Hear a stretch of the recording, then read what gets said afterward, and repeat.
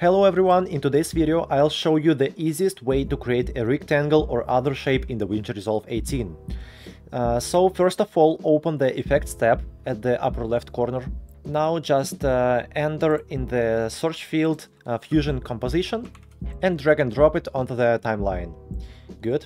Now select the clip and go to the Fusion tab. Just click here.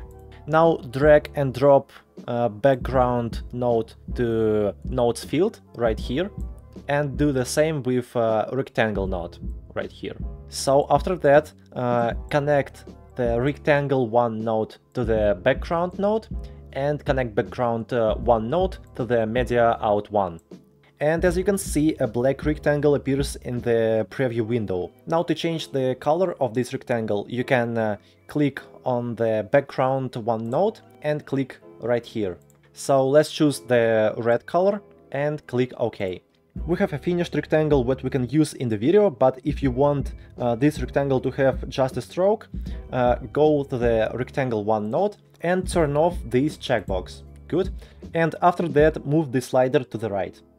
Okay, go back to the Edit tab, and now we can use this rectangle however we want to use it. So we can resize it, transform it in any way you want, and animate it with keyframes, and so on. That's all for today. If this video was helpful, please don't forget to subscribe to my channel and like this video. Thank you very much, bye!